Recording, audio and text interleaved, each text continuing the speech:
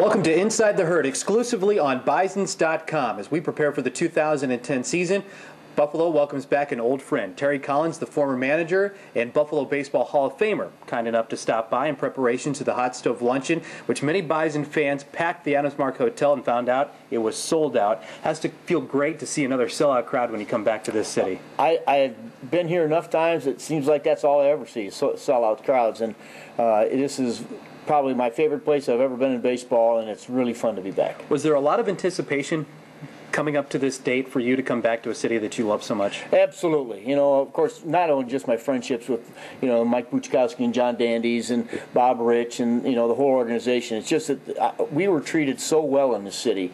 I only want the best for for Buffalo and the Bison team, and that's why I'm excited about the opportunity to put a team on the field that hopefully represents what I believe in and gets the Bison fans back in the ballpark. And that's part of the reason that Terry is back in Buffalo. He's now taken a new position with the New York Mets, and there's some work ahead of you.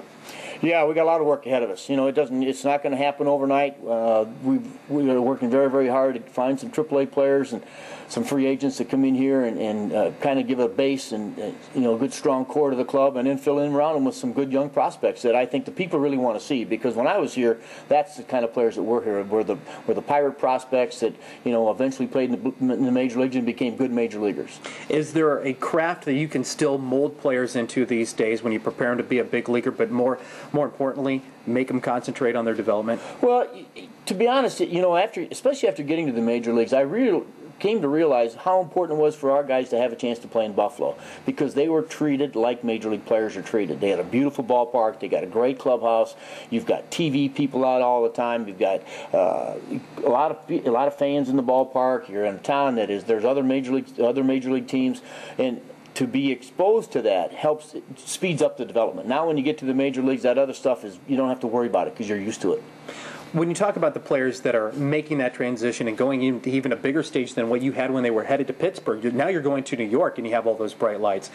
What kind of mold do you have to have player-wise, whether it be a 6-year free agent guy that you're trying to acquire or the up-and-coming and very promising prospects that the Mets have? Well, talent plays. Obviously, talent, that's what gets the guys even to AAA or AA with their ability. Once that ability starts to play, it becomes a mind game, and you've got to be strong-willed. You've got to have a strong mind. You can't let the good days be in control, and you can't let the bad days get to you. You've got to have this. You got to be able to maintain this focus of every day is going to be the same, whether you're 0 for 4 or 4 for 4, and especially if you're going to play in New York, because even some of those games you're 4 for 4, something's going to happen on the field, and you're going to hear it from the stands. So you've got to realize that the game's difficult. You've got to realize that you're talented, and you've got to go out there and execute, because that bottom line, that's what's going to win games. Bison fans watching our program today maybe have a leg up on you even because they're familiar with the players that came through last year. How much of an adjustment has it been for you to get to know what could be in Buffalo and the players that are in the system overall? Well, I've read their scout reports on these players. I've watched some film of them. Obviously, it's not as like you can see them live and in person, but the one thing I'm trying to do is get to know them personally. I will meet with every single player in the Mets organization during spring training at some time. I've already met with 20 or 25 of them have them get a feel for what's going to be expected of them from now on. I can't worry about what happened last year or the year before that. I can only worry about what's going to happen now, and I want those guys to understand that they're going to be respected, and in turn they have to have some respect back, give the game some respect back, and prepare themselves a little bit better and hopefully execute a little bit better. Who are some of the guys that you think of looking at paper that Bison fans could look forward to seeing this year? Well, again, not knowing many of them, but I know that Ike Davis is going to be the first baseman here. That's already been discussed, and he had a great Arizona Fall League, and he's one of the up-and-coming prospects in the Mets organization. A young catcher named Tolley, who's supposed to be a real good offensive player. He'll be here. The middle of the infield, the Mets have signed some 6-year free agents to try to bolster the middle of the infield a little bit. Russ Adams is a shortstop. I know a good-looking shortstop that they've signed. They've signed a couple of third basemen to give us some power. Mike Hessman, I think, has had real good numbers in the International League before. The outfield, Fernando Martinez will be here, which people tell me he's one of the, if not the top prospect in the Mets organization. So again, we're going to try to fill in around those guys, those young prospects, with some good veteran guys who also are some leaders.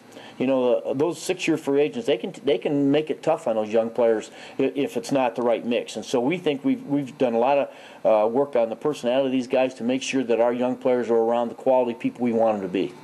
Is it a bigger adjustment for you, looking at your role now in the New York Mets system overall, from being in that managerial chair? Is it harder to keep a pulse on what's going on at the individual organizations? It truly is. I mean, because there's 7 teams, and so you're on the go, and you have a lot of different clubs to worry about, not just one. But I will be here once a month, certainly with a lot of daily phone calls to make sure things are going okay. With my relationship with the people in the front office here, obviously I'll have a little bit better idea of what's going on, and then just coming in, because I talk to them a lot anyway, and before I was even with the Mets.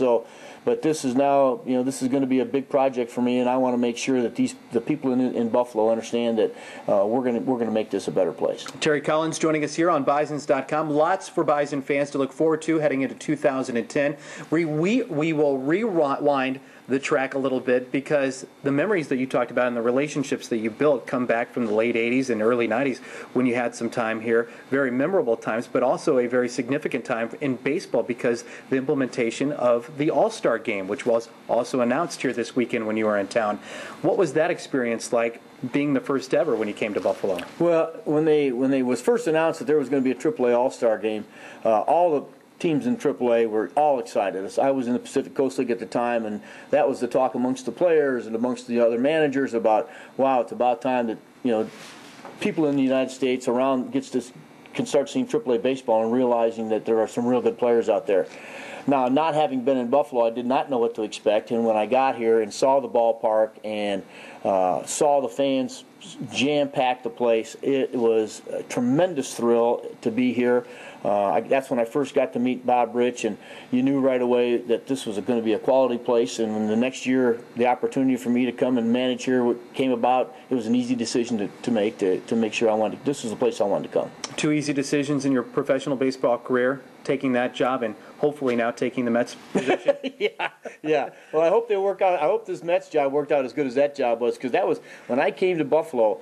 I'd been a Dodger for 15 years and knew nothing else. And when I came to Buffalo and met other people and met other organizations and saw different players, I really thought it helped my development as far as managing goes. But there's some great things to take from those 15 years with the Dodgers and the Dodger way, and now pulling all those experiences you've had, not only in the United States but across the Pacific as well.